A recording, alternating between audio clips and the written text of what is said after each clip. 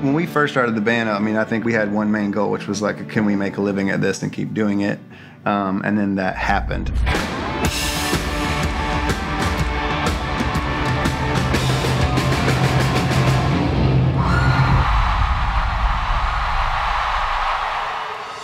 We're in Columbia, Tennessee. We're making a record, we think. What's happening?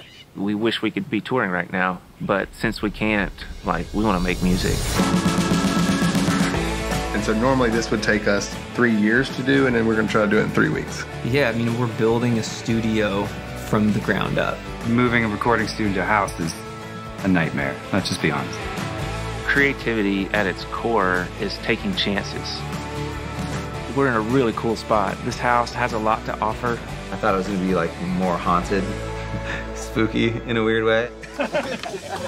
I don't need silver lining.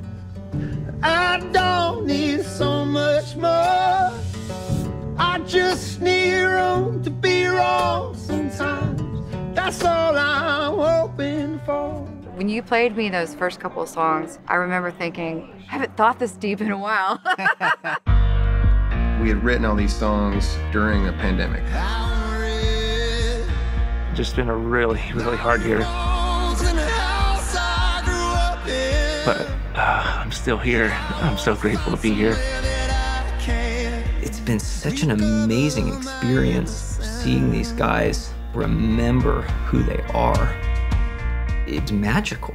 We're going to cut 10 songs, hopefully, and whatever those are at the end, like, we're going to be left with that.